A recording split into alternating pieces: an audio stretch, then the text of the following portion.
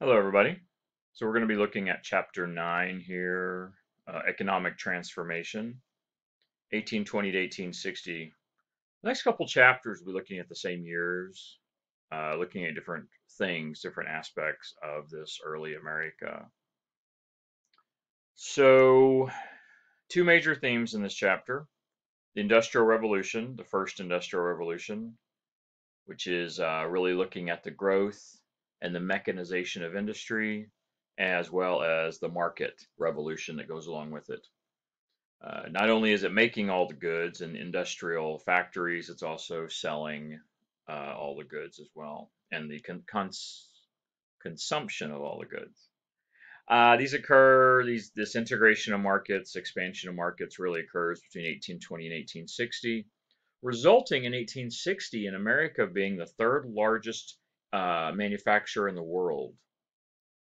Pretty crazy. 100 years earlier, we were a bunch of little colonies with some thousands of people, a little piece of the great British Empire.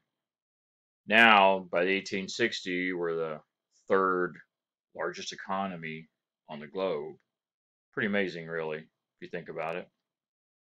We'll also see how this revolution changes life in the city, in the countryside, and just generally society as a whole. We'll be looking at those things in this transformation of America. Well, this American Industrial Revolution, and we're doing it about 100 years later than England, for instance. England's Industrial Revolution began, oh, honestly, probably in the 1670s. England's Industrial Revolution. So we're a century behind, but we're still one of the earlier countries. England was first, but we're still one of the first. Well, mass production of goods really allows products that had been luxury products before that can now be used by all. Um, and we're going to see sort of all how all this blends together here. So there's a couple of different parts to this. So mass production of goods as part of the Industrial Revolution is a new thing. There's no assembly line yet. I mean, that comes about in the Second Industrial Revolution, 100 years after this, give or take, 80 years after this. But it's still, we start seeing mass production of goods on a smaller scale than an assembly line. Now we see mass produced shoes and mass produced clothes. Not everything is handmade anymore. We now have a lot of outwork, and as a result of that, a division of labor. All right. So we're going to be using Lynn, Massachusetts here as an example. Lynn, Massachusetts, we're going to be looking at the shoe industry as an example here. Now, the way the first mass production began is women, typically it was women doing this because the men were doing the farming. Women would sit at home with their daughters and their children, and they would make pieces, sometimes referred to as piecework. Uh, this is also referred to as a cottage industry because the first mass production of goods was people I made it at home. So it was like they were making it in their cottage. So all these are really tied together. This is a general term for this cottage industry. It was called piecework because you were making individual pieces, and also the outwork because instead of working in a factory, you're working out of the factory in your home. And what they would do for shoes, for instance, is they would make pieces of shoes. They wouldn't make a whole shoe. They might just make the sole or just make laces, for instance. And then a traveling businessman would come by and pick up their goods, pick up their pieces, pick up their parts, and then take it to a central location. And then at a central location, there would be a couple other women working, and the women would then put everything together. So groups of women sitting at home would make all the different parts, and then a group of women at a house somewhere would put them all together. And this is division of labor because now what we find is instead of one person making a whole pair of shoes, you literally have six different women making pieces, and then a seventh woman putting them all together. This is actually greatly speeds the production. Instead of making a couple pairs of shoes, they could gather all the supplies and they could make hundreds of shoes in a couple of days. It makes the product more generic too. In this time period, you could buy three sizes of shoes: small, medium, large, and they had them for men, women, and kids. So there wasn't this a way you could buy individual shoe sizes. That didn't exist. If you wanted that, you had to get a handcrafted pair of shoes, which are far more expensive. Another thing this does that makes it much cheaper. Ultimately, when they're able to produce these hundreds and then thousands of shoes like this using division of labor and outwork, it's much cheaper. Plus, another aspect is the workforce itself. We have women doing the work. Most products were made by men up to this point in time. Um, so we have women doing it, and why is that really significant? One, it greatly increases the workforce. We now have a lot more people working than we ever had before because women didn't typically work outside the home. And even if they are sitting at home doing this, it's still sort of a form of working outside the home, this outwork system. And the last aspect of this was the price of the labor. They could pay women literally pennies. So they'd work all day long, and for every piece they would make, they might get like a penny or 2 pennies or something. It was still money they were generating, but it was really cheap. So you have really cheap labor, you have a much expanded labor force, and this mass production of goods. It drastically reduces the price of products. Now, even common poor people can buy a new pair of shoes or a new dress because this applied to the entire textile industry, whether it was shoes, belts, clothes, dresses, pants, whatever, shirts. And Lynn, Massachusetts is really where this begins. Um, let's see if I left anything else. As I said, wages are really low, really cheap labor. Another thing it does is it reduces the number of skilled laborers. This actually puts some men out of work because an actual cobbler, a cobbler is a person who makes shoes. So you have an actual cobbler who handcrafts shoes, can't do it anymore.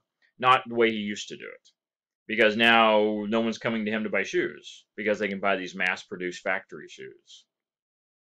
Now the cobbler, the only way he can really stay in business is to focus on much more of an elite crowd. He would have to focus on more of the upper class, people who can afford handcrafted shoes, which is not the mass of the population.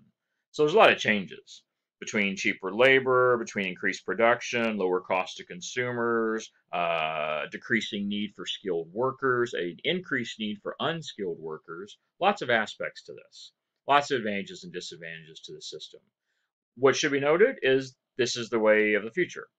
So whether there's good and bad, it should be understood this is the way we're going, and we're not going to stop. And we still have not stopped to today.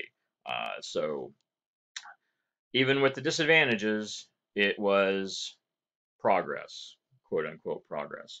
All right. Well, the places where the women actually sat and put everything together, these central locations where you'd have a handful of women that would put all the pieces together, eventually the owners of these factories got the idea just to bring all the women there. Just bring everybody here. Instead of going around and collecting all the pieces from all the different local farms and communities as they did for years, what about having everybody simply come to the same location and then having them all doing it all in the same place? Now, this takes time because one of the biggest issues is women did not work in the public. Women were always stuck in the private sphere. So they got to find a way to make it okay for women who are in the private, at home, sheltered, watched over by their husbands and their sons, and women didn't generally be out in the public. Now you have to find a way to get them to relocate from the public to, pardon me, from the private to the public. Um, so this is a process. It's a process to get these factories to do this. Now, the very first factories were for things you couldn't make at home. Cincinnati system, for instance, this has to do with production of meat, slaughterhouses. So the very first factories were for products that you couldn't do in piecework. You can't really do the slaughtering of cattle in piecework in your living room. So that's where it begins. And that's where people get the idea that, hey, let's just have everybody in one central location.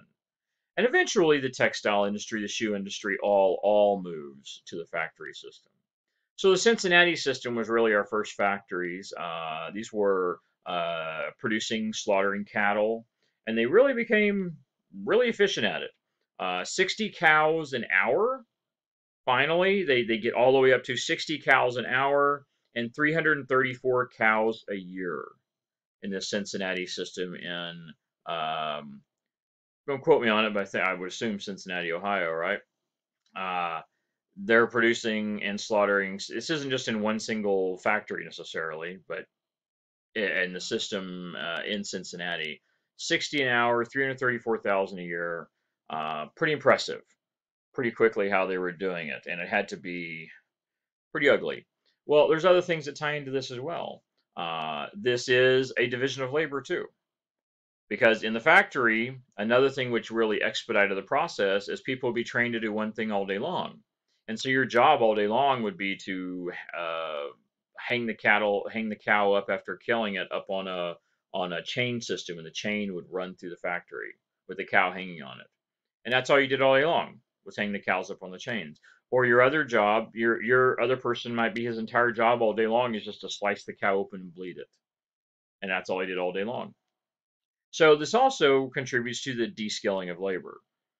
You don't need to be a skilled meat cutter or meat processor just to slice a cow open and bleed it, and that's all you do all day.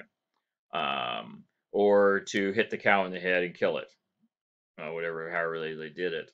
So this also has a division of labor to where you are not producing and slaughtering the whole cow, you're just doing your one little piece.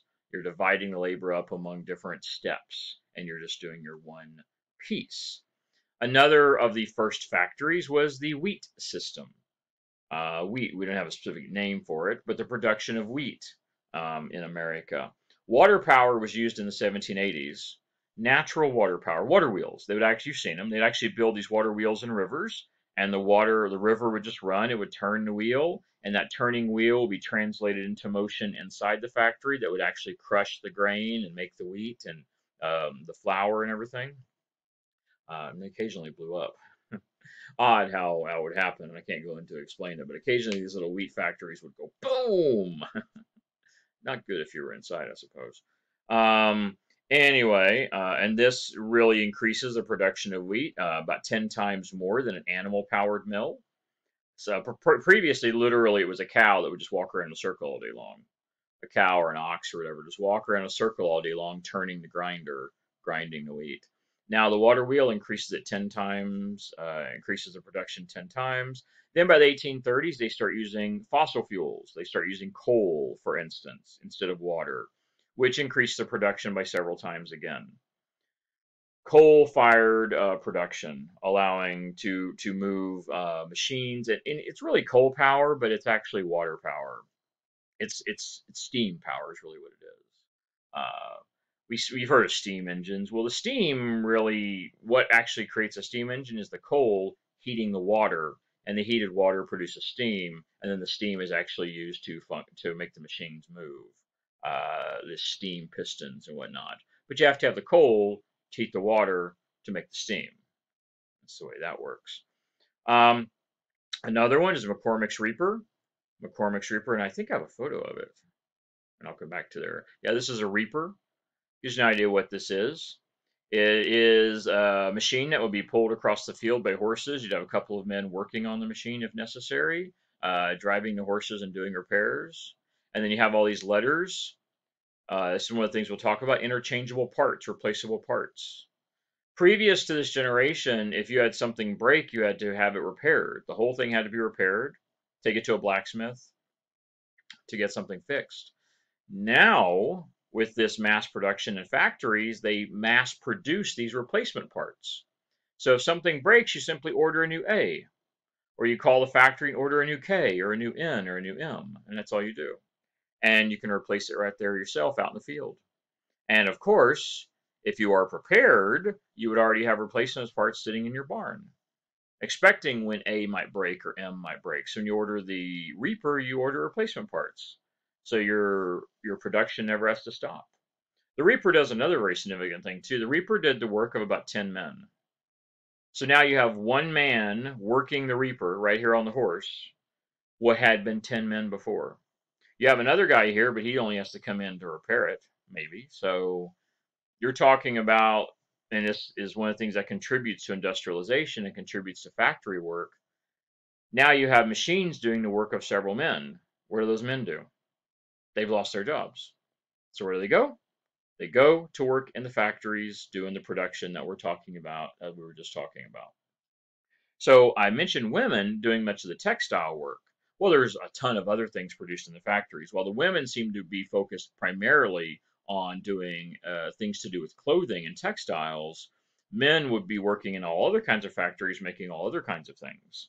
And usually, where the men came from was they were pushed off the farms. They were no longer needed to work the farm because we now had reapers doing the work of the men, and now the men are freed up to go work in the factories to make replacement parts for the reaper.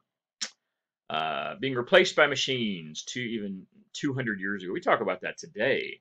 It's been going on for a long time. All right.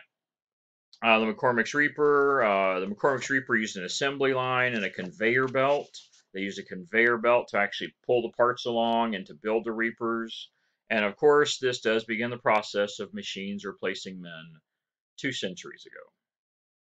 Earlier than probably a lot of people thought, really, who've really looked at this. If you just haven't really studied it, uh, machines have been replacing men since, and really, if you want to go to England, since the early 1700s. For 300 years, they've been using machines to replace men. One of the reasons immigrants come here, one of the reasons I gave you before, was the mass industrialization in Europe of the commercialization of agriculture as a result of things like this is one of the things that freed up so many men looking for work and looking for jobs and looking for land. And guess what? Hey, there's this great place in America where the whole continent's open. All you have to do is go and take the land, and you can build your own farm. You could thank the Reaper and other things like that for that. This shows you what was being produced in America, and it shows you what had the most value. Look at this for a moment and look and see what you think is the most valuable product on here. You have product in millions. So the most valuable product seems pretty obvious. Flour and meal. That has the largest bar here. So that's what was producing the most money. Food. Everybody has to eat. What has the most value per worker? What actually has the most value per worker? That's right here, number 10, liquor. $1,770 value added per worker. Wow. Alcohol, big business. Alcohol, big business. Who had the most workers? Well, that's a bit of a trick question because I'm not talking about, I'm talking about industry. What industry had the most workers? Look for a moment. Textile industry. You have textiles here, number 1. Textiles, number 3. Textiles, number 5. Textiles, number 8. Textiles, number 9. All those are textile industries. All those are clothing industries. Big money, a lot of people involved. Lot of people involved in this. Number of workers, 115,000 in cotton. 123,000 making boots and shoes. Wow. I guess Americans went through a lot of shoes, huh? Men's clothing, 115,000. Not surprising right there. Men's clothing, men are the ones doing most of the work in the labor force. Anyway, it gives you an idea of what we're producing in all these factories. Clothing, goods, machinery, iron goods, flour and meal, lumber production. We needed lumber production because we, of course, were in expanding America, constantly building new homes and new businesses as we moved across the West. So we needed lumber production on a large scale. Really did. We have McCormick's Reaper here. I think I've covered that. I don't think I want to add anything else to that. So let's go on and look at the textile industry specifically and look at the competition with England. Now, why is that important? Well, England was the largest textile producer in the world. So they controlled the textile industry. Well, until we came along. So England feared competition with us. Or they really feared competition with the US. They even got to the point where they made it illegal to export any type of textile technology. Building factories, building machines, any type of production processes. It was actually against the law to transport any type of technology or the people. The people who knew how to do the technology. Also, it was illegal for them to even leave England and migrate to America. I mean, I don't know what they're going to do once you're in America. They're going to send the police after you exactly, but they would try to keep you from leaving the country, deny you travel privileges, etc. The mechanics were one of the biggest problems. The term we would use today would be engineer. Back then they called them mechanics. And these mechanics, they wanted to keep them in England because they're the ones that knew how to build the machines.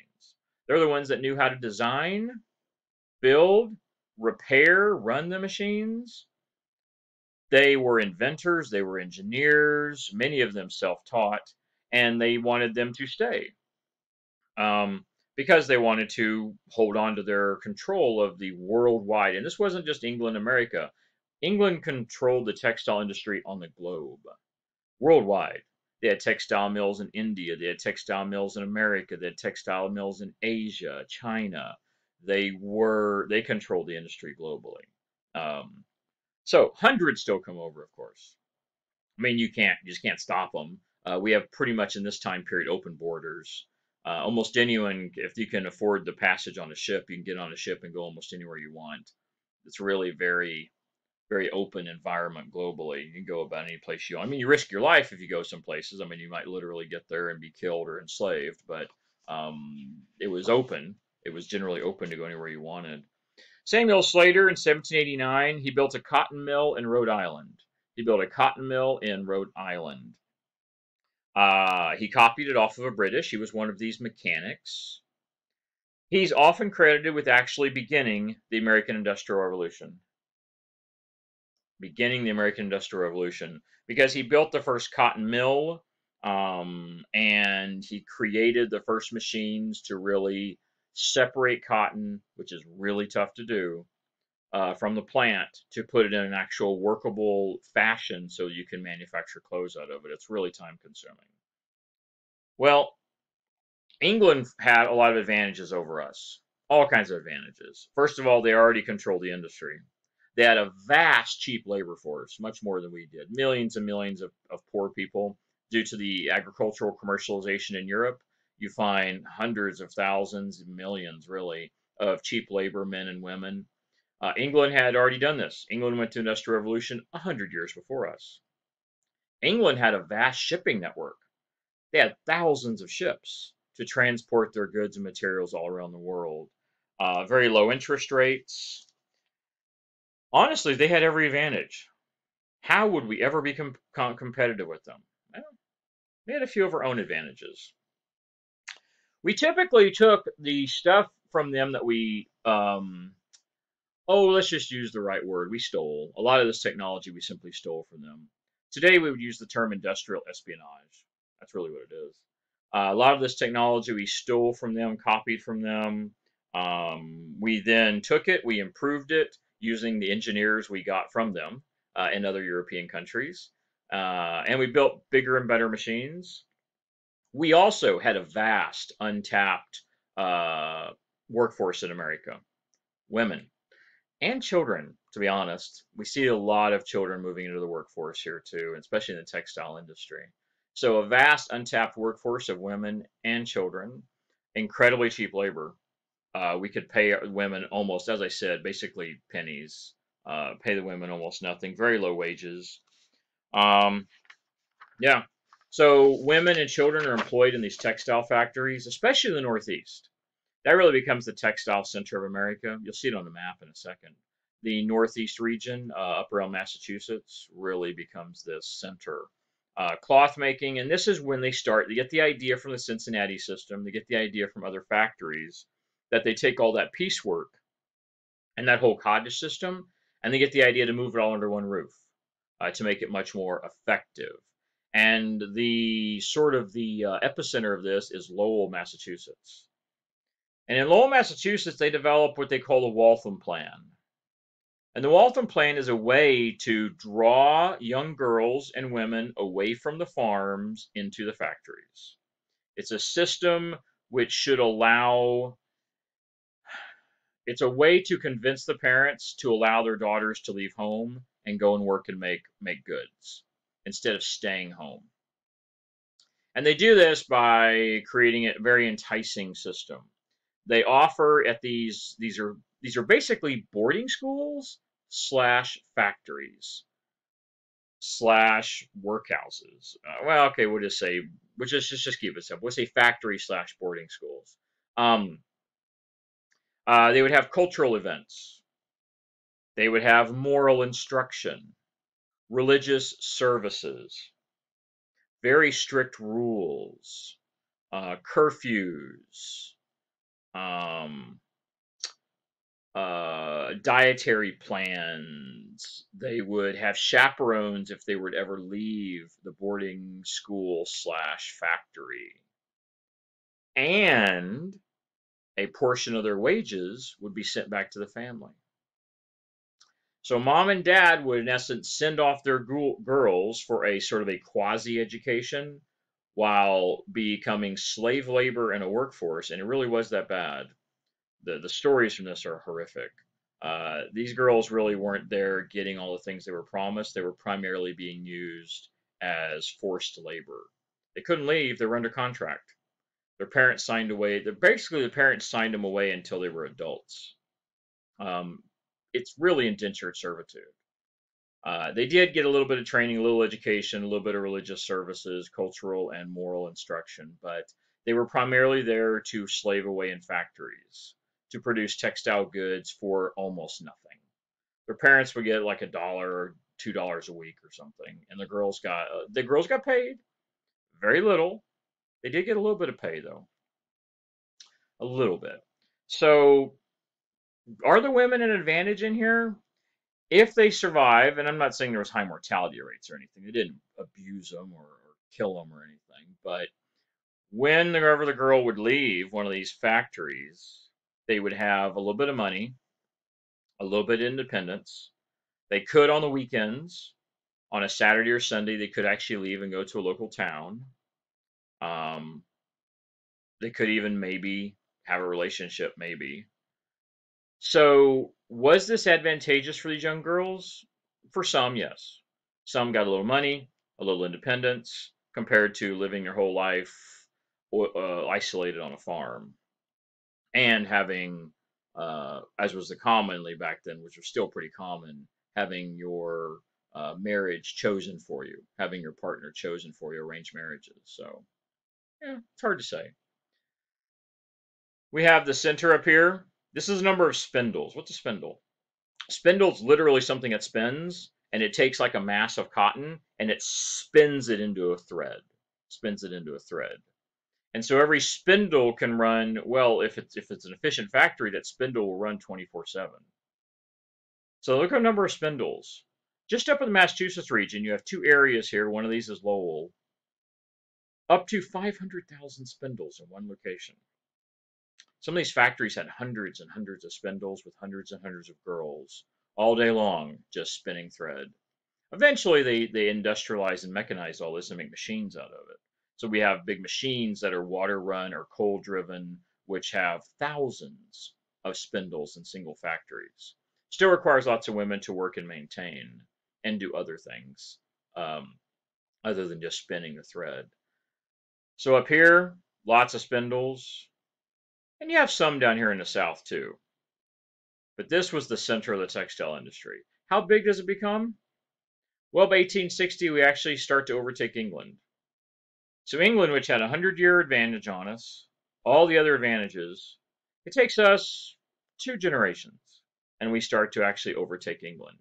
The thing holding us back wasn't the production of the textiles. What was holding us back was the merchant fleet. We just didn't have the ships. England had a 200-year head start on us there, so we didn't really have the ships to do all to really do all the production and sales across the ocean. But yeah, we were catching up. Thousands, hundreds of thousands of spindles producing all these textiles that were then turned into clothing and other things. All right, we'll move on to the next section. So by the 1820s, mechanics were developing innovative factory technologies. Most of them were not formally educated, but very skillful. An example of some of these mechanics are the Sellers family. Sellers family was in Pennsylvania. They developed a machine to twist woolen yarn. They later developed machines to build wire sieves, machines to build fire hoses, machines to make paper making equipment, to make paper making machines. They even build locomotives. So quite impressive. Um, These were really the people who built our industrial revolution. Most of them self-taught entrepreneurs, um, just using their intelligence to develop new technologies. America was a land of opportunity if you're willing to work and take risks. They founded the Franklin Institute, named after Ben Franklin, one of America's first inventors. The Franklin Institute for Instruction in Chemistry, Math, Mechanical Design. They had a journal, they had exhibits. Uh, this gives you an example of just what was happening in America, how we managed to catch up and overtake most of the rest of the world in such a short period of time.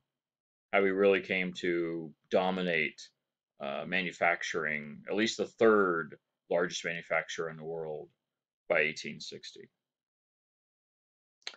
Machine tools specifically was where we made parts for other machines. So a machine tooled machine it was machines building parts for other machines. Pretty ingenious. Um, Eli Whitney was one of the leaders in this technology. Eli Whitney, he studied at Yale. He developed the cotton gin. The gin was a short term, a slang term for machine. So the cotton machine, the cotton gin. He developed this from technology he made to make women's hairpins. What does the cotton gin do? At its most simple, the cotton gin is literally just these metal fingers that pull the cotton apart and separate it from the plant parts. Very time consuming, very difficult, bloody work actually. The adult mature cotton when it's picked, the seed that cracks open, it's almost sharp as a razor, sharp as a needle. So pulling all this apart was incredibly time consuming and painful and labor intensive. He developed a machine that could do that to produce this cotton. Later, Whitney built other machine tools to make interchangeable musket parts. Muskets, the rifle of the time, the gun of the time, interchangeable musket parts. Previously, if your musket broke, you had to take it to a craftsman to actually have it fixed. Now, when you learn how to use a musket, you're actually learn how to replace the parts. Tear a musket down and replace pieces to it. So you simply carry replacement parts with you when you're out there in the field or whatever it is you're doing, hunting or military. We see all kinds of other technological innovations sweeping America, all kinds of new inventions, lathes, planers. These are all things about wood production. Rifle parts, of course, sewing machines, boring machines. Something actually bores into, drills holes. Pretty amazing, this technology. We really start using standardized machine parts.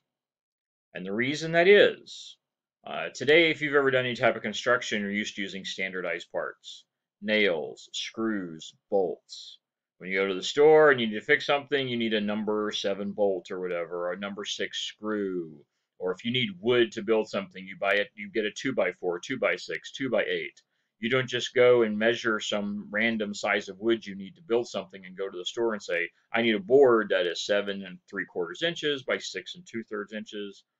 I mean, you can do that if you really have a specialty project, but 99% of the time you go to the store and you simply buy standardized sizes of wood if you go to Home Depot or Lowe's. And that's the way it is. Construction projects and maintenance projects now have standardized. So everything you buy has a size number, a size or a something like that. So this becomes common in this time period. And the reason is so they're interchangeable, so that you can simply fix something and replace it yourself without having to call a specialist. Many people do that in their cars. People change their own oil. You go buy a certain size oil filter, certain size air filter, certain types of spark plugs. Everything today is interchangeable parts. Most things you can repair yourself. Most things. It's really odd, but in a way, we're actually moving away from that due to technology becoming so complicated now, especially electronics technology, computers, phones. Many phones now you can't even open up.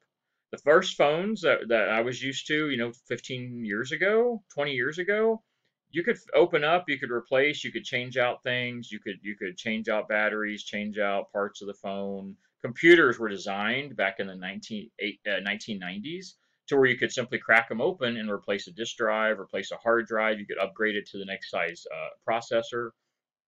Now, no. Now, most of that stuff you can't do. Most of that they recommend don't do it yourself because the technology is getting too advanced. And of course, it's a way for them to make more money to make you, do that.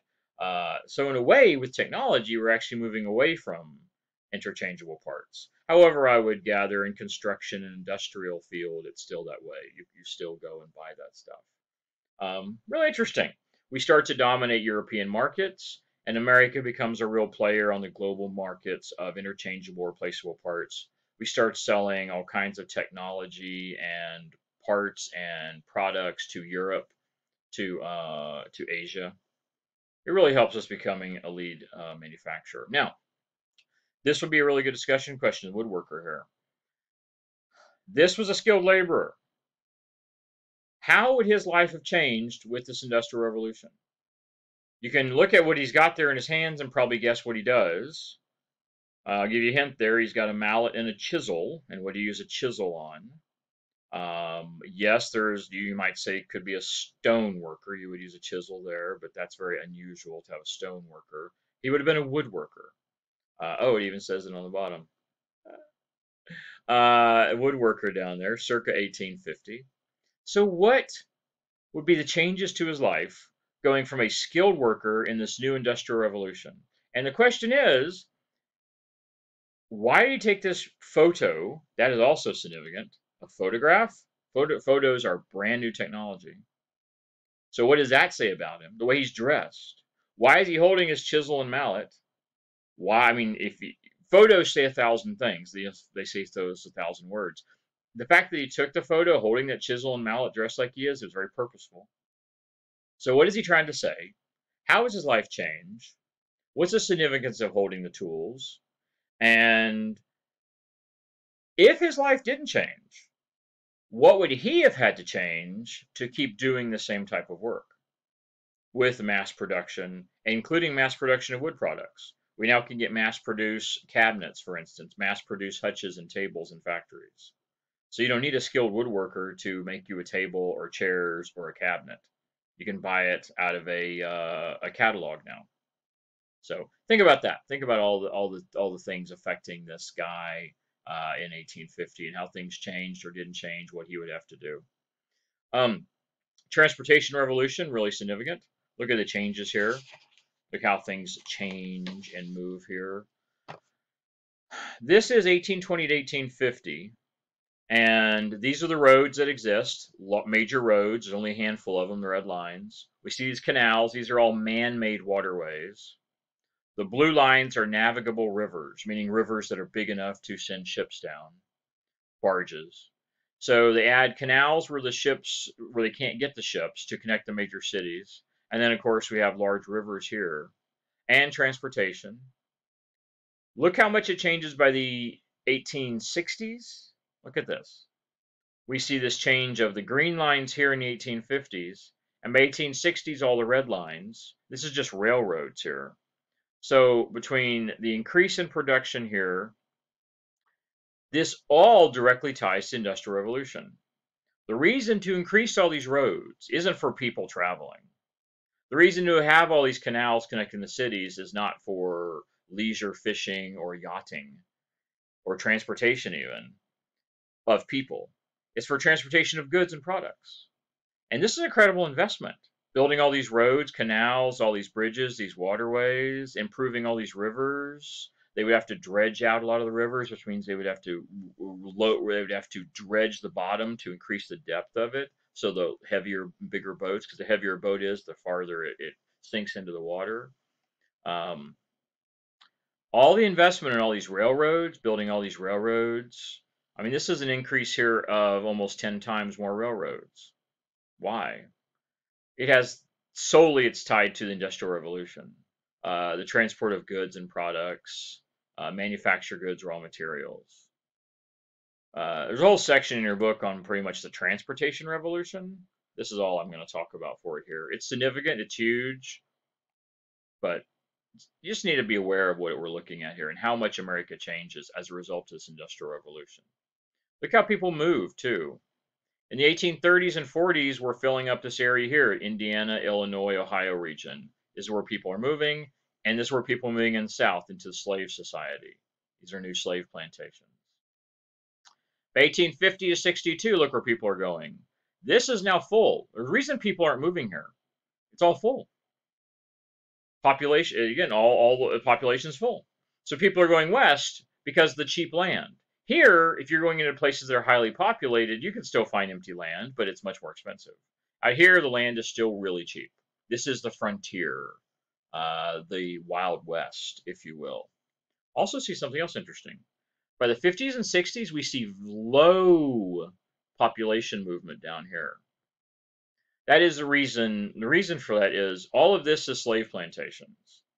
So to move down here, you really need to be willing to buy into the slave society. Either you need to have the money to buy into the slave society, to actually own slaves and have a farm or plantation, or you have to be okay being a dirt poor white person working in a society where the only other dirt poor people doing the same job you're doing are slaves. And it should be noted, if you were a poor white farmer, the life you had was not much different than a slave. No, you didn't get beaten, but truth be told, most slaves didn't get beaten either. Abused, exploited, of course, and they're slaves, but physical abuse of slaves was actually probably less than 20%. And that's all he needed, of course, to abuse the 20% to set an example for all the rest. That was the reason. So the common life of a poor white farmer was not much different than a poor black farmer, whether you were slave or not. Poor quality of food, poor quality of clothing, poor quality of housing, working all day long, was a really miserable life. So if you chose to move to this society down here and you couldn't own slaves, then you would have been relegated to being a poor farmer working in many ways equal to slaves. And a lot of whites were not okay with that. Plus the increasing pressure, especially in Congress, to sort of slow down or stop the expansion of slavery means much of this is still unorganized territory, as it says here. And since slavery was generally outlawed in the North before 1850, even after 1850, this was really the only places you could have slavery, and they weren't adding new territory. The last slave territory that was added was Texas, and Texas had just been added, and there weren't a lot of people moving there yet. It's interesting. This gives you an idea of specialized. I'm not going to worry about the specialized. Just look at where the light blue areas are. This is basically where industrialization occurred in America. All along New England, down to Washington and New York in here, out to Albany, the capital of New York there. The Great Lakes, Lake Ontario, Lake Erie here. And then around the Ohio River Valley, which will be Louisville, Cincinnati, over to, well, Chicago is actually not included in this. I don't know. Chicago is not included in 1840. Chicago really explodes after the Civil War. The population explosion in Chicago after the 1860s. But anyway, you can see where the industrialized parts of America are, just where most people live as well, most factories are, and most production is. All right, let's look at the new social classes and culture. So before the Industrial Revolution, most people were considered by rank. People were either a notable family, upper class educated, with money and power, or you were the lower order. That's everybody else. It's all the rest of us, all the common people. Most commoners are not educated, or minimal education. So you were either notable or commoner. And notables were probably less than 10%, 15%. In rural areas, everybody shared a very common culture, common religion. Everybody was primarily Protestant Christian of some sort. Now, there's lots of versions of Protestant Christian. There's Baptist, and there's Puritan, there's Congregational, there's Presbyterian, and there's all different types of versions of Protestant faith. But just about everybody was Protestant, the vast majority. People shared a very common culture, discussing crop yields, women discussing quilting, a lot of things that were really, regardless of economic situation. When you went to the tavern, you went to the local pub, you might be sitting there drinking next to the richest man in town. Truthfully, he wouldn't be dressed much different than you. Very similar clothing, probably a little higher quality. His shoes might be handcrafted, yours might have come from a factory. But still, you sat next to each other having a drink. That was the way it was before the Industrial Revolution. Everybody knew everybody, and you didn't have to display or flaunt your wealth. If you lived in a small town, everyone knew you were the richest man in town, richest family in town. Everyone knew it. You didn't have to go around proclaiming it, displaying it, or acting like it. Matter of fact, it would have been very improper to go around acting like you were rich and wealthy. Um, Everyone knew. That was before the revolution. They all went to the same church. After 1820s, everything changes. After the 1820s, with the Industrial Revolution and this large flooding in of wealth, we see the two social classes really move apart. And we start having more and more rich and wealthy people and a much larger class of poor factory workers and farm workers. So society really develops into these three different classes. The very rich industrial commercial elite, a very substantial middle class, and then the mass of propertyless wage earners, people with no property, no real status or wealth. Now, where do all the notable families fit in? They actually become the middle class. Because all this money and wealth from industrialization usually is going into the hands of entrepreneurs and businessmen.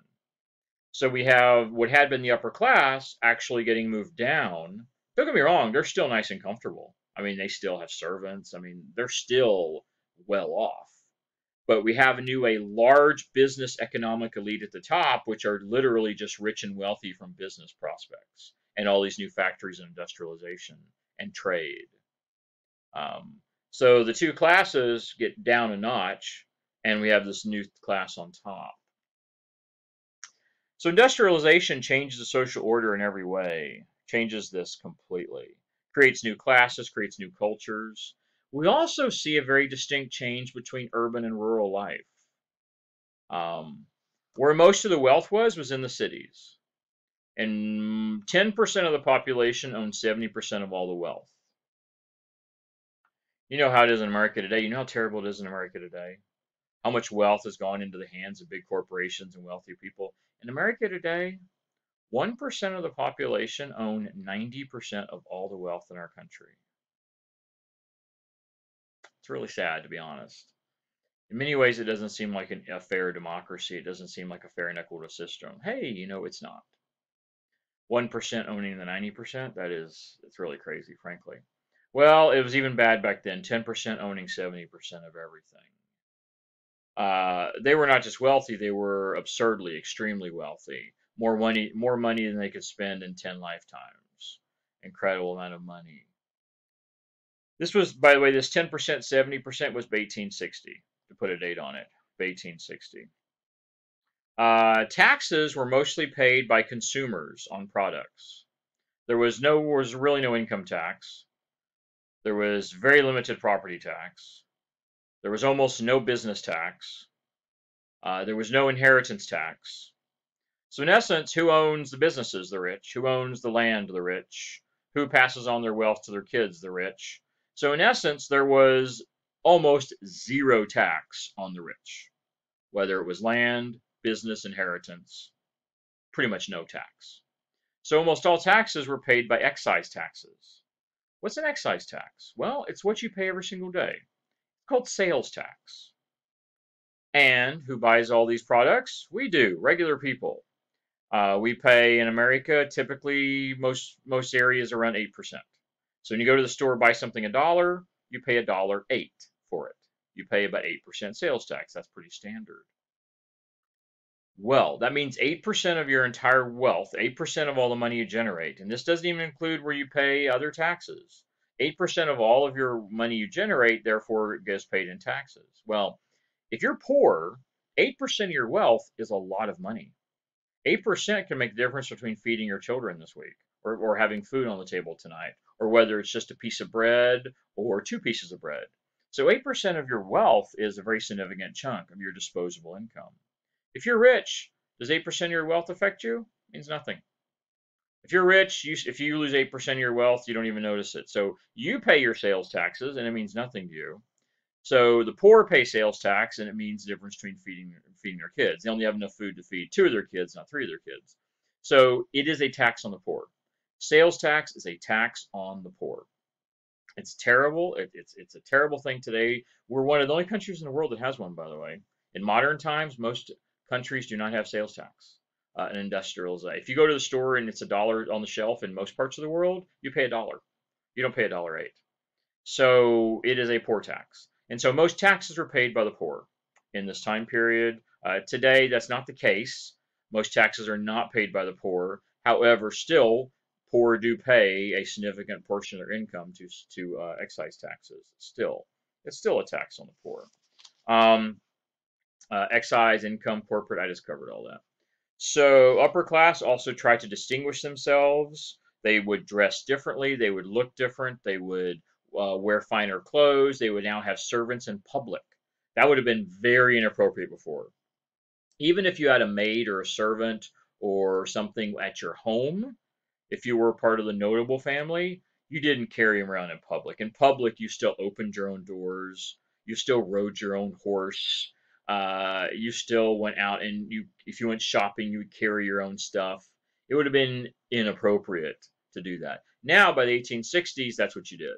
You had to display your wealth. You had to ride around with servants. You had to ride around with someone taking care of your horse, taking care of your wagon and your carriage. You had to have someone carry your stuff when you went somewhere.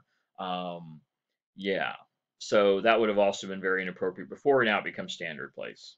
So things really change. And by 1860, pretty much all urban areas are socially and economically stratified by both race and ethnicity, which isn't really what I'm talking about here, although it is the case, but also by economics. Um, this race, class, ethnicity, and economics, pretty much all aspects of city life. Now, if you still live out in the rural farm, not a lot has changed, but the cities are now getting hundreds of thousands and even millions of people, so they start to become a real significant part of American society. The middle class, who were they? These used to be the notables. This used to be the notables, the regular business owners, the shop owners, the general store owners, the mechanic shop, the land surveyors, the doctors, the lawyers. These used to be the upper class. Now they're the middle class. Now they are the middle class. The notables are now the middle class folks. Most of these live in the Northeast, not much in the South. Not that much in the South. The South is still mostly notable families and poor, mostly poor. So the cost of consumer goods does become much cheaper. With industrialization and mass production, we get cheaper goods, which actually increases the standard of living. People are not making more money. However, because goods are cheaper, that means they end up having more money in their pocket because they're having to spend less of their money on daily, everyday goods, the staples of life. So they end up having more income available to purchase other things. So standard of living increases even though wages don't really increase due to mass production and industrialization. Matter of fact, some places wages drop due to the de-skilling of labor. The fact that everyone is doing this division of labor now, which means, like I said, very few people know how to make a pair of shoes, but they all know how to work in the factories, the shoe factory. So they actually make less money in some cases. Let's see, you were certainly concerned about taking care of your family. You wanted to provide your family with a comfortable home, transportation, clothing. Now you can actually save some money. We see the number of investments in banks. That's the wrong word way to put it. Savings. We see the amount of savings in banks in this industrial revolution increase almost 100 times. Almost 100-time increase in bank savings in this time period. Becoming a banker is now a good career move, where previously banking was for a very, very small elite group of people because almost no one had money to put in banks unless you were really rich. Now, there's a whole slew of middle class people that have excess money they can put away in banks. So banking becomes a real industry in America. Leisure also becomes an industry. You now have extra time to spend on leisure activities. You have extra money available to spend on leisure activities, to purchase goods for leisure activities. Work doesn't necessarily control your entire life. Previously, work was everything. If you were in a rural economy, you got up in the morning and you worked all day long until at night when it was dark. No matter what your job was, work was all day. That was simply the way it was. Whether you sat at a desk or whether you worked on the farm, that was simply the way of life. 60-hour work week was the standard. Now people have to work as much because they make more money. They could work less. Now, if you're poor, you're poor. You still got to work a lot. We're really talking about the middle class here. So more time for leisure. Upper middle class people would probably have women not work at all. Middle class didn't have a lot of women working, but upper middle class certainly didn't have women working. The men provided everything. You have a lot more time for personal improvement. This is really expectation of middle class in America now. You're supposed to have culture. You're supposed to read books, learn to play musical instruments, decorate the home, get a better education. You're supposed to improve yourself through moral and mental discipline, culture, music, art, learn to paint.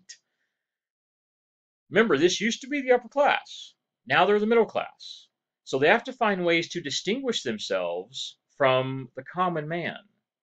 It becomes important before. Before they were the upper class, everybody knew it. Now there's a whole other class above them, the really rich. So they have to find ways to distinguish themselves as the middle class from the poor working class. They have to find a way to distance themselves. And culture and education is two of the most significant ways to do this. To really, carnivals, going to festivals, having parties, having salons, and of course, getting some type of education, even for girls. Even getting your daughters educated become part of this. Even though the women rarely had an opportunity to use that education because the standard for a woman was to get married and have a family, still we see increasing numbers of women getting an education among the upper classes, at least. All right, now high school even. Just to add to that 1D there, high school was now a real thing by the mid 1800s, where previously almost nobody went to high school. The standard education before this time period was 5 years of school. So what is that? By the time you're 10, 9 or 10, you're done. School's over, and you're helping your family out on the farm. High school becomes a real thing for the middle class and upper middle class, to where you now go to school at least till, back in this time period, high school ended at 16. By 16, you were considered an adult, and you needed to go out and start working or working towards a family, getting some type of professional experience, being an intern or an apprentice to someone. Again, whether it's a farm or whether it's working in an accounting office, you needed to be, by 16, you needed to be out there starting to prepare yourself to be an independent person. Well, this ties into the next section, the idea of self-made man.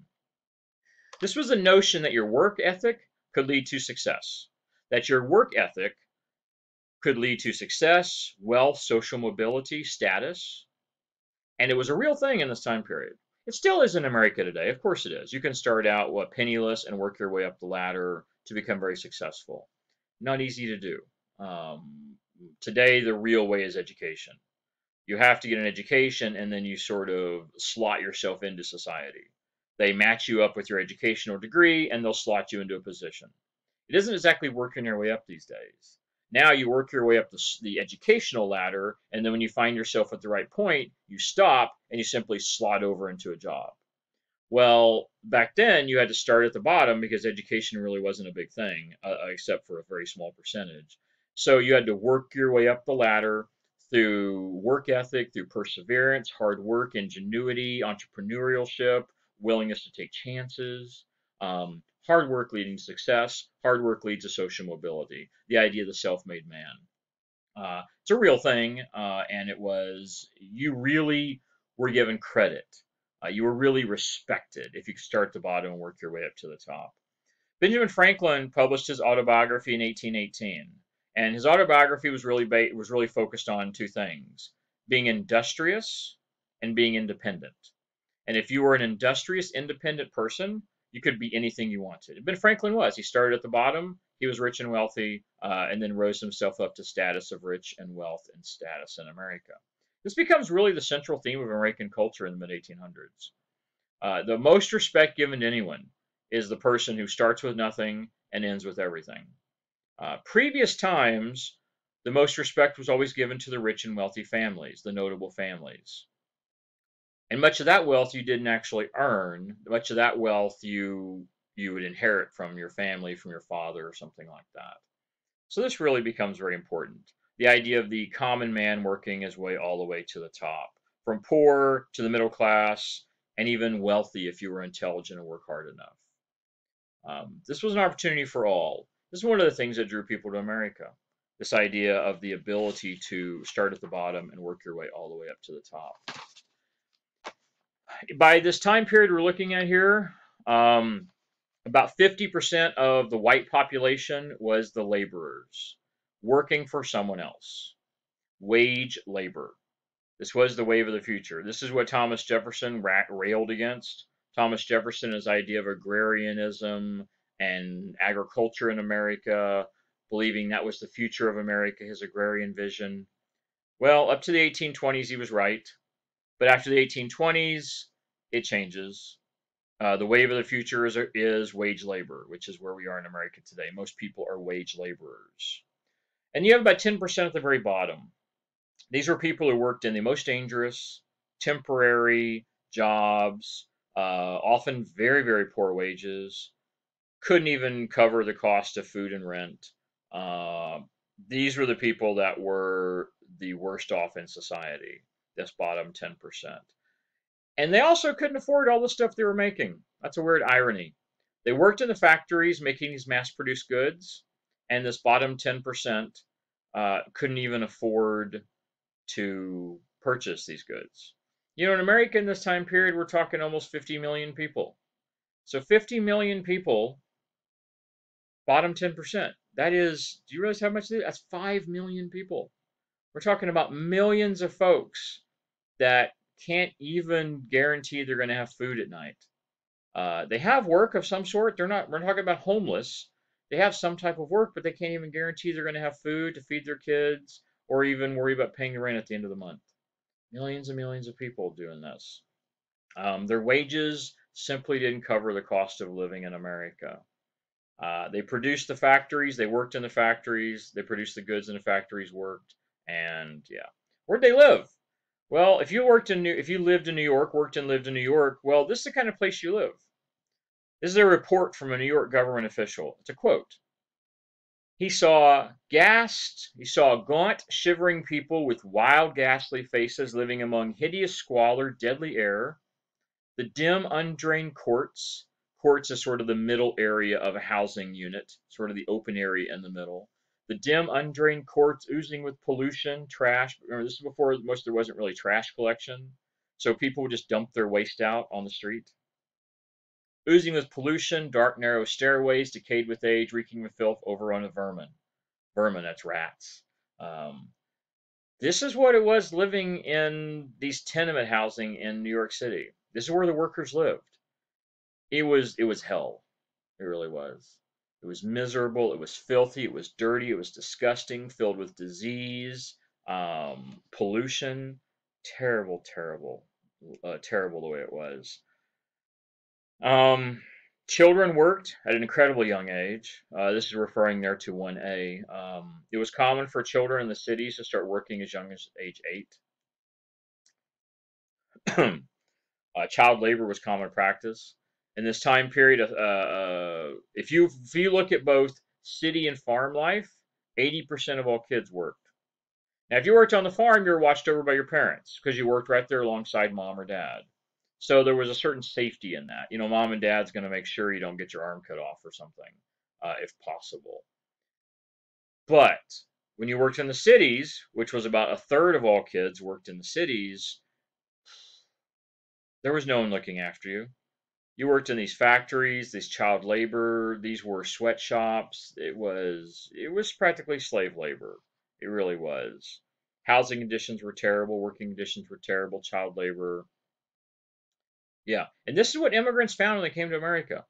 The reason these cities fill up, New York, Chicago, Boston, places like this fill up with millions of people, is because when they get off the ship, that's where they find. That's the first place they find, and that's the first place they're able to find work and shelter, and they take what they can get. And what they get is pretty miserable, frankly. Another real problem was alcohol. What's one of the reasons people drink? To forget their problems, socially, and to forget their problems. So the cities have millions of people, so lots of social situations. Combine that with miserable life, miserable work conditions, miserable housing. You drink to forget it. You find solace in rum and beer. You forget all of your pains of life. Drink away all your miseries. From the 1820s and 1830s, we see a massive increase in alcohol availability in America. Previously, rum was the #1 alcohol. Well, in the 1820s, we start seeing increasing numbers of German immigrants. And what they bring with them? They brought their beer. 1840s, we see a large number of Irish immigrants. What they bring with them? Their beer and their alcohol making productions. So many of the immigrants brought with them a tradition of alcohol production, and their ingenuity. You had the Sellers family building industrial factories making wire sieves. You have Irish families building distilleries. German families doing the same thing, building breweries. So they show up with this, and drinking is so common. People drank during the workday all day long. Now, the beer was a lot less alcohol back then. Today, I think an average alcohol content in a beer is like 5 or 6%, something like that. Back then, the average alcohol content was about 1.5%. So you could literally drink beer all day long, especially if you were used to it, and you would never really get intoxicated. You just have a beer, just drink beer like people drink soda today, and you would never really get drunk. Although the whole time you're just slightly inebriated. It made life easier because it was so miserable. And I'm sure lots of health problems, of course. Livers being destroyed, of course. Rum and beer were consumed so often all through the day. Usually 11 a.m. and 4 p.m. is when they would stop and have breaks, and they would go and they would eat something and they would drink. Probably one of the reasons you had a lot of workplace violence and injuries. Yeah, I mean, people are drinking all the time. While alcohol doesn't make people violent, we do know that intoxication makes you less inhibited, which means you're more likely to not control your temper or more likely to act on simply irration or passions. So having everybody drunk all the time, of course, increases incidents of violence, workplace injuries, all this kind of stuff. And there really wasn't police. Very limited police force in most of these cities. Even though it wasn't the Wild West on the streets of the cities, it was pretty much take care of yourself. It was each man for himself. It really was that way. So alcohol was a huge problem among the poor. Not to mention, we haven't even mentioned the fact that they're spending their money they don't have. They're spending money they don't have on alcohol because they're so miserable trying to forget how terrible their life is. Uh, that makes their life even worse because they don't have money now. The drunkard's progress. This ties into the next section. The next section, which is about Christian reform and benevolence, which means benevolence, meaning helping people. This is an image from this, and I'll show you what we call it, the Benevolent Empire. This is a Christian movement. Benevolent Empire is this Christian movement by religious leaders to correct all the ills of society. So it's this movement by Christian leaders to try and address and correct all the sins and ills. Sometimes use the word vices, to correct all the vices of society. So an image the Benevolent Empire would use would be this, the drunkard's progress. So a good man here dressed in nice attire. Those are some pants, aren't they? Those are crazy. Dressed in nice, appropriate attire, has a few drinks. Then he has a couple extra drinks because it's cold and the alcohol makes you feel warm inside. It actually does the opposite. It actually cools your body, but it makes you feel warmer. Then you have a glass too much and you're drunk. Then step 4 is you're drunk and riotous. You're getting in trouble. You're getting into bar fights.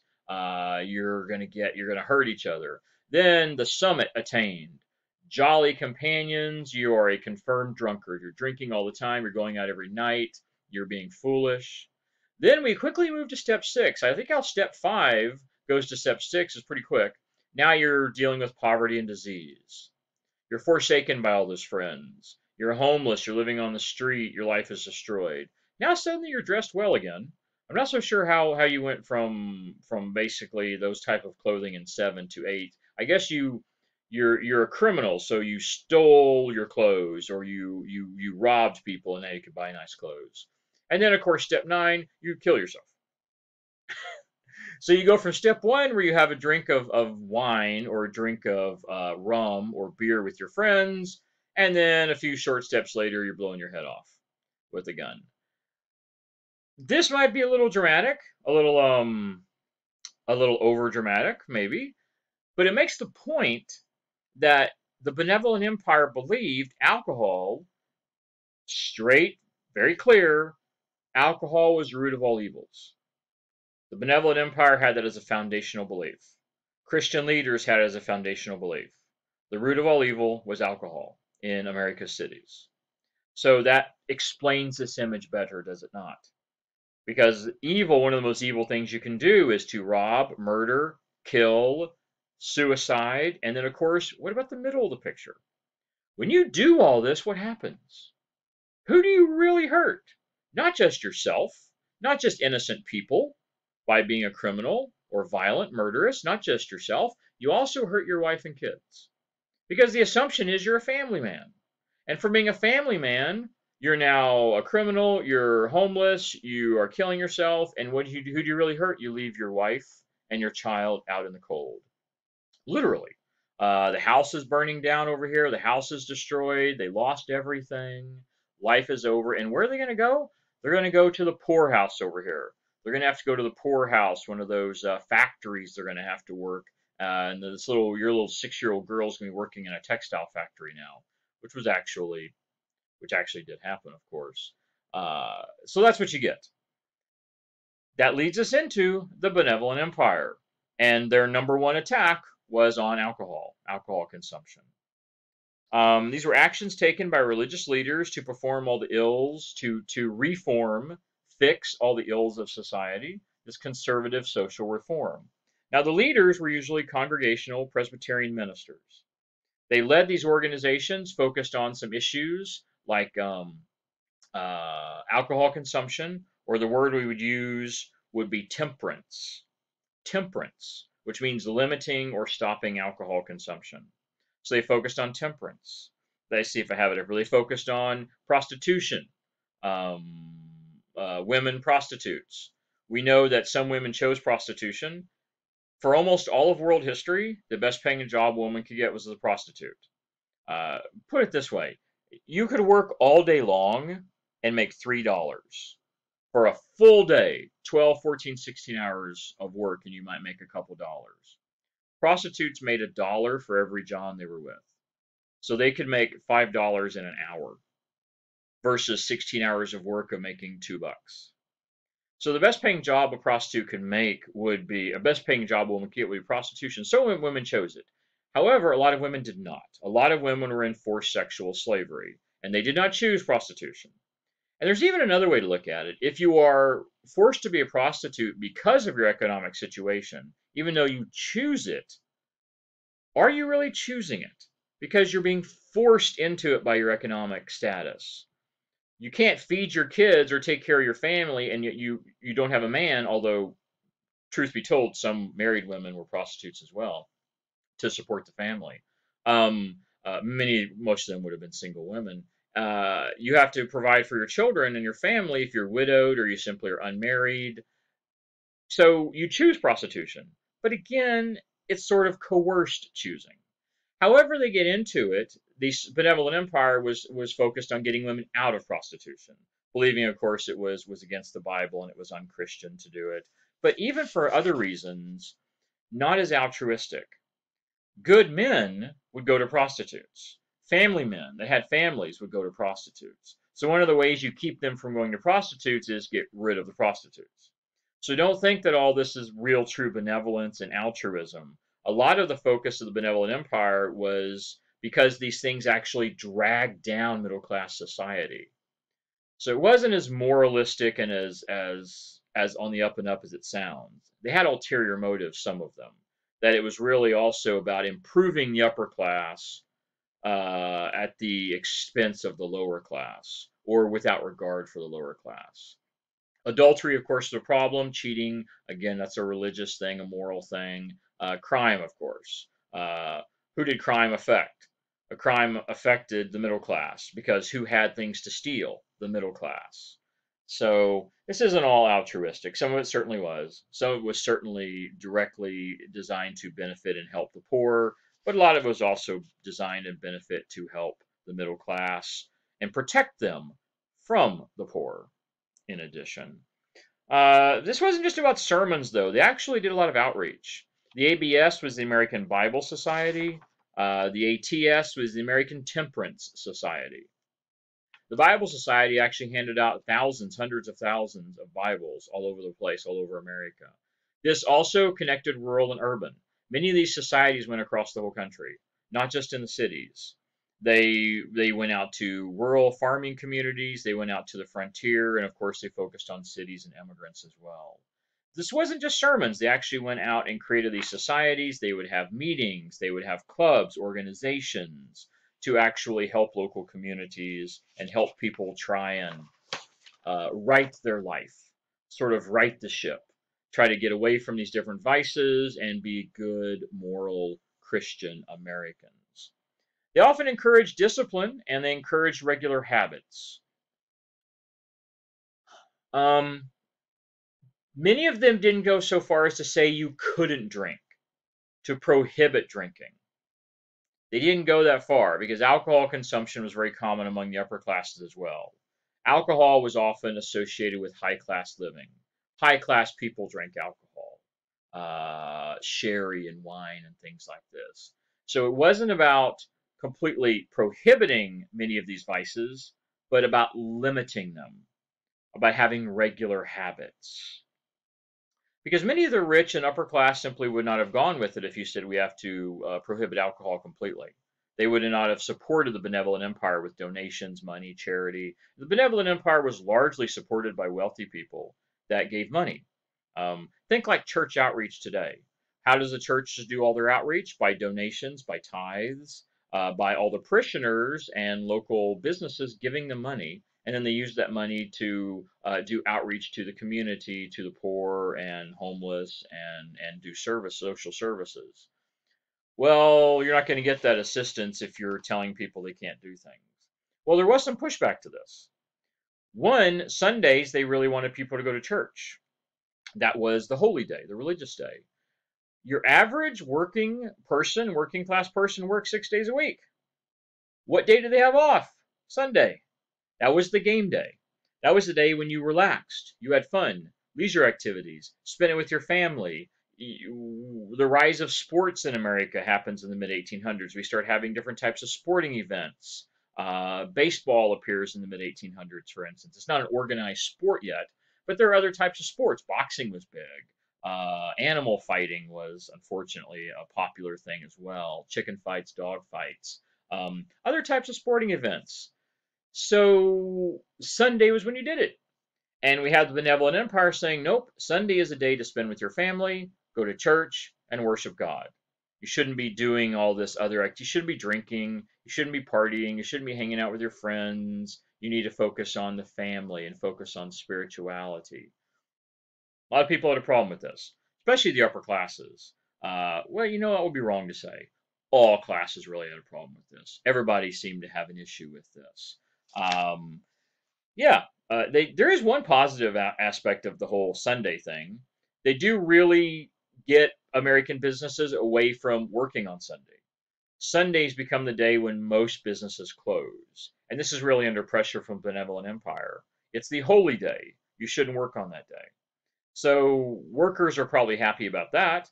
Now, most people aren't working on Sundays by the mid 1800s, but instead of having it for a game free day, now they're supposed to attend church and spend all day with their family. They also campaigned for laws, actually trying to get the laws changed to make it illegal to play games or have festivals on Sundays, to where you could only spend it with your family or the church. Now, many people thought this was a big problem. After all, we're supposed to be a free country, right? You're supposed to be able to do what you want. You go to work, you choose to go to work. If you go to church, you should choose to go to church. Well, Benevolent Empire didn't really see it that way. They believed their belief in a strong Christian, ethical, moral America was for the greater good of all. You shouldn't really have a choice. You should be required to go to church on Sundays. And so lots of resistance to this, especially in the North, all based on the idea of American republicanism, freedom, equality. We're free thinkers. We have the one day off. We should have the principles of America's founding say that we should not be forced to have certain moral beliefs. Again, it's in the Constitution, religious freedom. You should have the option of going to church. You should have the option of what you worship or what you choose to do. This is really about American republicanism. And this has nothing to do with political party. This is the idea of the republic has freedom and equality for all. Now, we know that is not true, especially if you're a minority immigrant woman. That isn't the case. But the ideal is still there, this ideology. And this ideology rears its head during this, and it really becomes an important social focus of, while most people agree with Benevolent Empire's ideas, most of it is for the betterment of society, and most people sort of buy into it. Sunday is incredibly controversial. And that is a controversy to the point where many, many places actually pass laws prohibiting almost anything occurring on Sunday that was non-religious. Now in the South, these were generically referred to as these blue laws. I don't even know where that comes from, the blue. But the idea being that almost everything was prohibited. Working, having any type of alcohol, any type of leisure activities, almost everything was prohibited on Sunday except for religion. So freedom of religion only went so far. Religious tolerance only went so far. On Sunday, many people in the Benevolent Empire didn't want it to be that way. In essence, were being forced. And yes, they even used terminology like being a slave to Christianity, and they were worried about slaves being Christianized. Slaves in both ways, that you were being forced by Christian moral rules to do certain things. That is the idea of slaves. And further, they were concerned about slaves actually being Christianized in this time period. It should be noted that by the 1860s, most slaves are Christian. But in the 1820s, when the Benevolent Empire really starts to take off, most slaves are not Christian. Most slave owners were against Christianizing slaves because the implication was if they were Christians, you had to treat them better. You had to treat them more fairly. And then, of course, the moral quandary, should we be enslaving other Christians? That's a real problem in the early 1800s for Southerners to get over. That's a hump that they have a hard time passing, and that's why they don't want slaves Christianized. Well, by the mid-1800s, they completely get past it and overlook it, and it's not a big deal at all. They moralize and they rationalize. Slaves are slaves. Doesn't matter if they're Christian or not. Slavery is about race. If you're black, you're a slave person. You should be treated as a slave, regardless of your religion.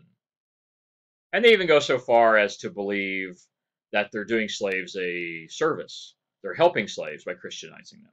So you go in one generation, 1820, you can't Christianize slaves because it's unchristian to enslave other Christians. So by the 1860s, oh, we're doing them a service and Christianizing them, we're saving their souls. They're still going to be slaves, but when they die, at least they're going to go to heaven. But here in the mortal world, we're going to keep them as slaves. That was the amazing thing about Southern slave society. No matter what problems they had to overcome, Southern slave owners and masters, no matter what types of social, moral quandaries they had to deal with, they always found a way to rationalize and justify. Oh, it's okay. We're going to, slavery's in the Bible. There were Christians who were slaves. We're going to continue to enslave them, but we'll just Christianize them, and then we'll save their soul. We're taking care of them. Yeah. Yeah. Interesting, how Southerners did this. Nonetheless, immigration and cultural conflict, I believe, is this our last section? Yeah, this is our last section in the chapter. Immigration and cultural conflict. Most immigrants from the 40s to the 60s Over 4 million immigrants from 1840 to 1860. 4 million immigrants came into the country, mostly Irish, German, and English. Irish, German, and English. Most of them avoided the South. Ireland, England, and Germany had really either outlawed slavery or they didn't. They looked down upon slavery, so slavery wasn't really an issue. It's a weird irony. The slave trade was almost entirely conducted and facilitated by Europeans, in the Western world at least, and yet Europe didn't really have slavery. But they instituted slavery across all their colonies.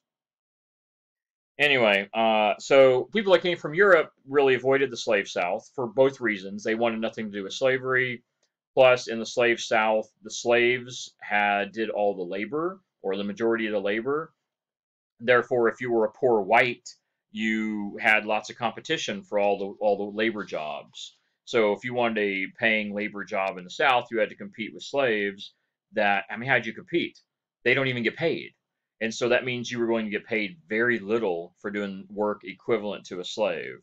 No one wanted to be equated to a slave. No one wanted to be paid very little. And of course, a lot of these were Protestants and Catholics. And as I said, in Europe, where slavery didn't really exist anymore, many religious people simply were against slavery on religious grounds, believing slavery was improper. By the 1840s, 50s, and 60s, we were one of the largest industrial countries in the world, one of the only large industrial countries in the world that still had slavery. For obvious reasons, it was such a big part of our economy. Plus, many people wanted jobs in manufacturing, and the South didn't have manufacturing jobs. There was only a handful of cities in the South, with Atlanta, Mobile, New Orleans. There was only a handful of large cities, Charleston. And so most industrialized manufacturing factory jobs were in the North. Or if you wanted to be an independent farmer, you didn't go to the South or the North. You went to the West. You went out to the West and found your own independent farm somewhere in the central or western United States. What did most of them end up becoming? Poor urban settlers. Most of them became poor urban settlers. Many of these migrants were incredibly poor. Irish potato famines in the 1840s. They came over here. Industrialization of farming in Germany in the 1840s and 50s in Europe. They come over here. So many of them spent their last penny to get aboard the ship. They come here with no money, no prospects, limited or no education. So most of them ended up working in these, living in the squalor and the terrible living conditions we talked about in the cities, in those tenement houses, and those terrible housing conditions, working for very low wages in the factories. That's where most of them. Most settle in New England region, the New York region, that northeast corridor up there, where most industrialization was, living in terrible squalor. A large number of these were Irish Catholics, a couple million Irish Catholics. We see Irish Catholics really building up communities, with all of the, I don't say accoutrements of home, but all of the stability of home. They build large neighborhoods, which have Irish Catholic churches. They have Irish Catholic schools, political organizations, industrial factories, industrial shops that only hired Irish Catholic people, charitable societies, newspapers, all catering to Irish Catholics and Irish people. This is often the way it worked. Germans did the same thing. Italians did the same thing. English did the same thing. They would form these communities that often people spoke the same language, had the same ethnicity, had the same religion, dressed the same, talked the same. It isn't that they didn't want to assimilate, but they found safety and security among people who looked the same, talked the same. Of course, you'd have a higher probability of finding work as well. If you're Irish Catholic and you go to an Irish Catholic neighborhood, you're probably going to have a better chance of finding housing and employment as well. Well, they had to often deal with a great deal of nativism. Nativism, it's a really interesting term. It refers to the Native Americans believing this was their country. Native Americans, Indians, No, this is not referring to Indians. This is referring to German Protestant descent. Protestant more generally. Let me make that more appropriate. English and German Protestant descent, which is the majority of Americans. The majority of Americans are descended from English or German ancestry. So the vast majority of Americans, English or German ancestry. So they were the natives. That's what they called themselves. And we still deal with nativism today in America. It is the people born here versus immigrants. This has nothing to do with Native Americans. So natives believed that all of these immigrants coming in the country, whether they're foreign, new German peoples, new Irish peoples, new Italians, or whatever, they believed that they were going to perhaps take over the country, dominate the country. Really, what causes most of this violence is the anti-sentiment, the anti-Catholic, the anti-German, the anti-Italian sentiments really is what really generate most of this. Specifically dealing with the Irish here, we have an interesting issue.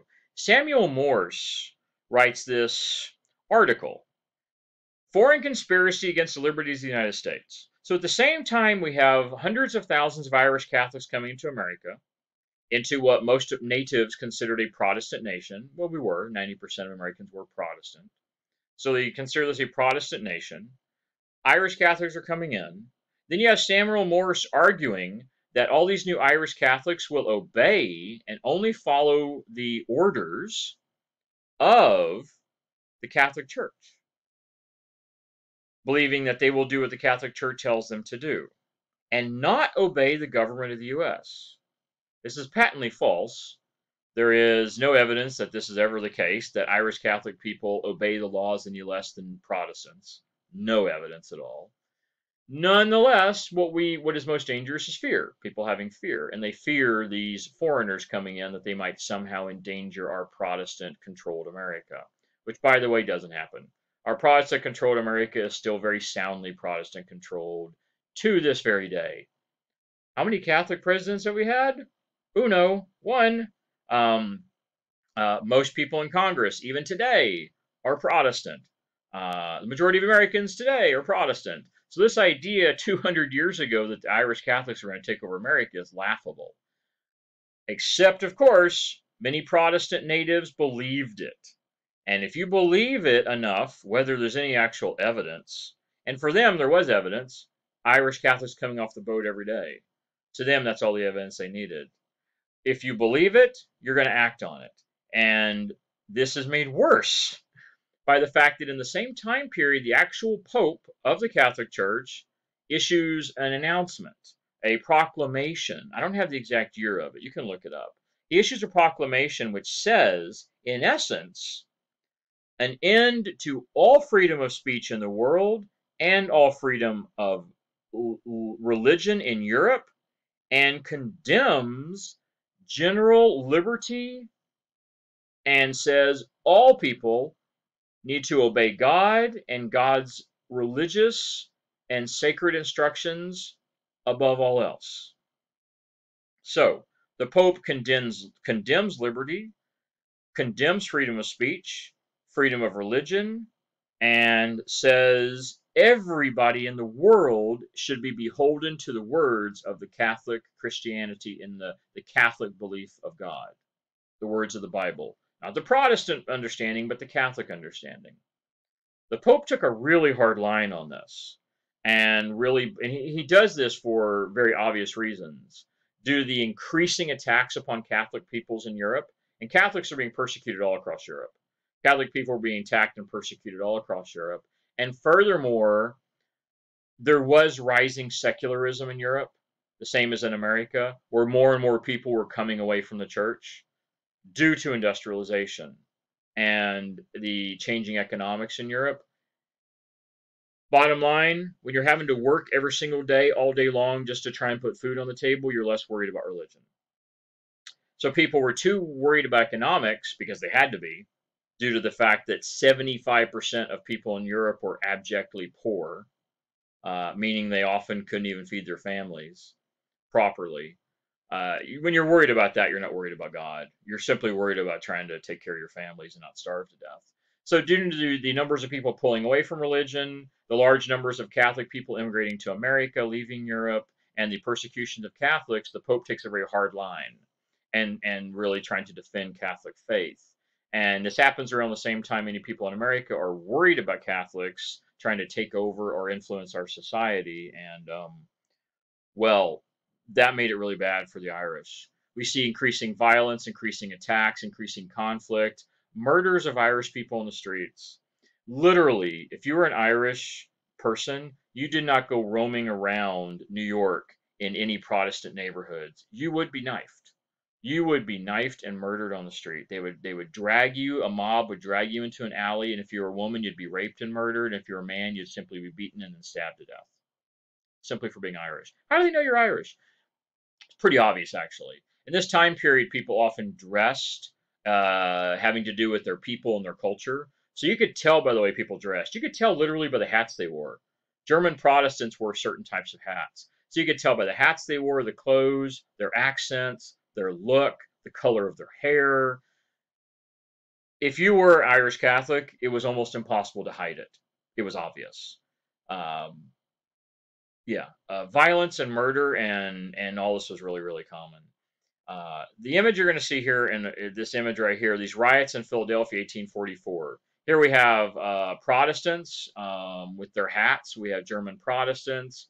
You have the military coming in trying to break it up. You have the German Protestants with their tall hats here. You have Irish Catholics. You have poor people being hurt. You have poor women and children being injured by this. So you have, this is a riot here between Catholics and Protestants and the Pennsylvania State Militia. There's not even a regular police force. This is in Pennsylvania. The Pennsylvania State Militia coming in trying to break down a riot in downtown. You have the militia marching in back here with their weapons, trying to break up this massive fight between German Protestants and Irish Catholics, murdering each other in the streets. Common. This is a real deal. I mean, if you went anywhere in many of these cities, you had to go in crowds with many other people because by yourself, you'd get attacked, mobbed, raped, or murdered. Really, really common. 1840s and 1850s was really tumultuous time period. If anyone's seen that movie, which is an excellent movie, it's actually very historically accurate. Gangs of New York. It's probably maybe almost 20 years old now. Leonardo DiCaprio, Cameron Diaz, I think, was in it. Excellent movie. Excellent movie.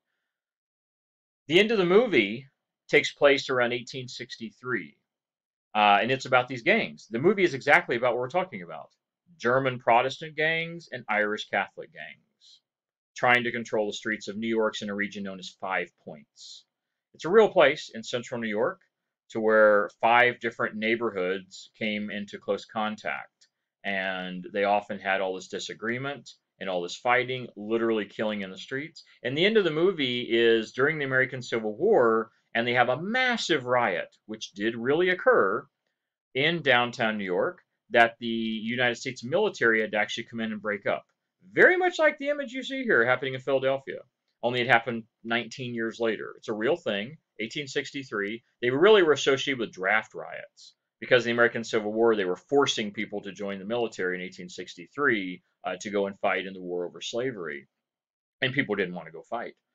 And you overlay that with the animosity and the hatred between the Protestants and the Catholics, and you end up with a massive brawl. That actual battle that occurred at the 5 Points in 1863, hundreds of people were killed or injured right there in the streets, just murdered in the streets. The U.S. Army had actually come in and start firing cannons to break up the crowds.